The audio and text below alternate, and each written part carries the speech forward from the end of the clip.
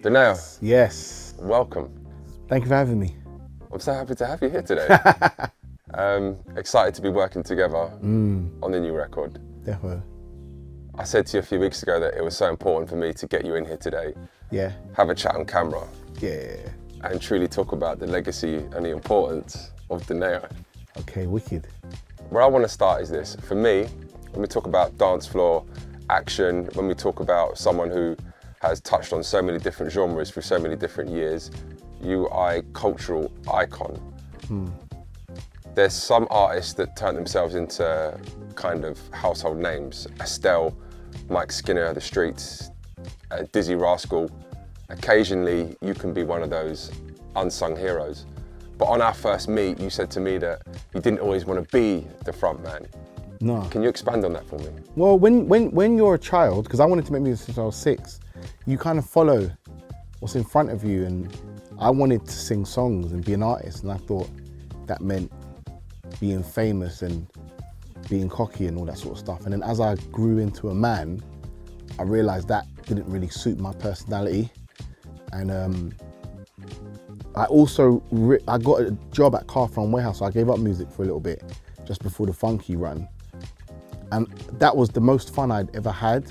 So it was like I realized that there's a level of fame I can have without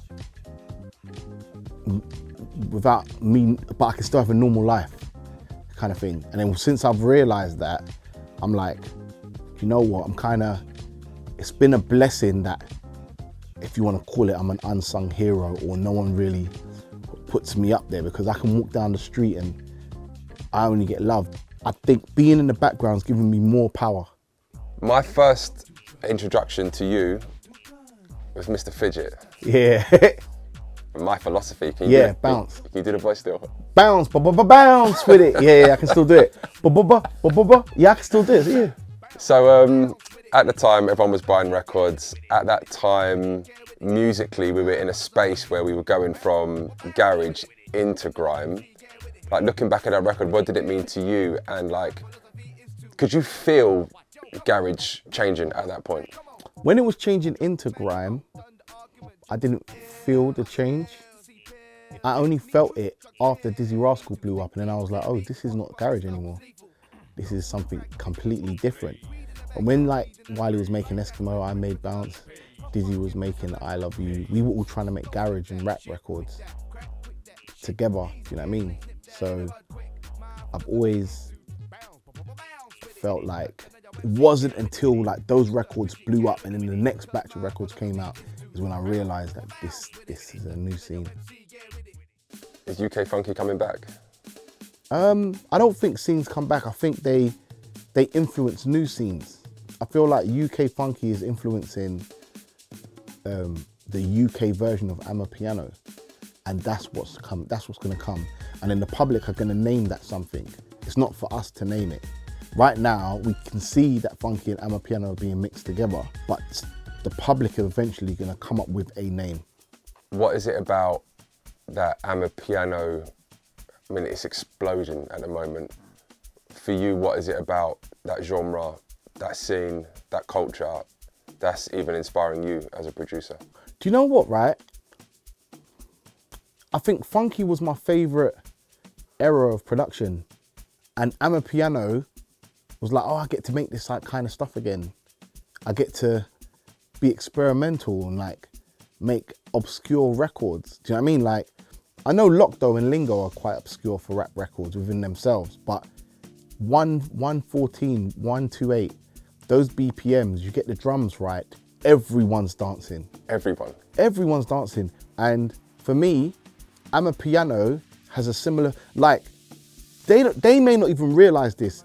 Some of their drum patterns are from Kenny Dope. I can play you a Kenny Dope record, and I can play you a Kabza De Small record, and I can show you, like, Kenny invented this drum pattern, and they've recycled it and changed it up, and do you see what I'm saying? And it was like, okay, I can do this again.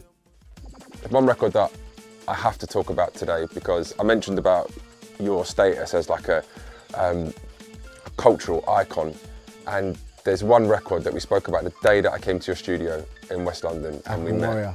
African Warrior, because I watch Jay Huss now. I watch Anthony Joshua walking out to Fela Kuti. Yeah. No one at that point was waving the flag for Africa. Yeah. Because of what the media were doing at the time, or we know what they were doing, it was difficult for anyone to be proud and stand up. You brought out African Warrior and changed everything. Yeah, I didn't realise that until after. After Funky is when I realised. Ty was the first one, and rest in peace. Like I was just walking one day and he stopped me, but it was bare aggressive. So I had my back up. And he said, no, sorry, if no one else hasn't told you this, you've destroyed the barrier between West Indians and Africans in this country. Now everyone's just black. I want to say thank you. And I was like, rah. And every time people talk to me about African Warrior, maybe I was lucky at a period when it wasn't cool to be African, because when I lived in Ghana for a period, so I've got a different connection to Africa than here. I've lived there. I've played with the clay. When I've walked for an hour with my cousins to get water from the well, and I've done all that. Do you know what I mean? So when it came to like African Warrior, I was only just being myself. And at the time as well, the people I was playing it to, they were like, oh, you're gonna alienate the West Indians and da-da-da-da-da. And I just kind of thought, I'm not trying to alienate anyone. I just had a vibe, I liked the vibe, and I'm gonna put it out there. And you know what's funny as well? My friend Anton, he told me this about African Warrior. He said what was genius for him was that you sang about being African in patois. Twist. Yeah. So you listen to the verses are like English patois. Yeah, yeah. I just remember because in clubs, bashment records, reggae records, it was cool and it was popular to be West Indian. The media would show sandy, beautiful beaches and Bob Marley smoking a spliff, and it was just beautiful. Everyone wanted to be associated with the Caribbean. Yeah. It didn't show anything about Africa. It was always hungry children or charities or donations. African Warrior was the beginning of me realising how important I am to British black music culture. Do you know what I mean? Like I'm changing personalities and mindsets. It's bigger than just the music. As much as you're dancing to it, it's do you know what I mean? So I think African Warrior was definitely like, oh, God's blessed me with that gift. If we take things into the present moment, we've got a brand new record with Terri Walker. Yeah. How was it working with Terri? It's always banging. Like when I was 13, 12, she was my singing teacher. So Terri, like, so obviously look, anybody who gets real success for the first time, it goes to your head. Because you haven't dealt with that level of power and attention. You don't know how it's going to deal with your emotions. You might eat too much, you might act like an idiot, you might be a bit arrogant, you might spend too much money. It's going to go to your head. And I remember, like between like 13 and 14, I'd see her every week with another woman called Alison. They teach me how to sing and do my notes and stuff like that. I must have been like 21, 22, and she saw me and I was a bit stush because I'm growing up now and I'm in a rough environment. So, and she just ran up to me and said, don't be stush with me. Are you mad? Don't be stupid. And I couldn't firm the stiff. I can hear her saying it now. Yeah, I was laughing. I was like, oh, all right, cool. And she always reminds me of that. But like, that's the type of relationship I have with her. She's like an older sibling. Rich history in music, great songwriter, great vocalist. The hookup, it makes total sense. Well, we'll wrap things up. We'll say that your importance, not just to dance music in general, but to black culture, particularly in the UK, has been phenomenal. Every DJ will reach for Donae'o Records. Thanks. We're so happy to be working with you. I'm happy to be working with you guys. And it's exciting times ahead. Yeah, definitely. Thanks for coming down, man. Safe, man. Thanks for having me, bro.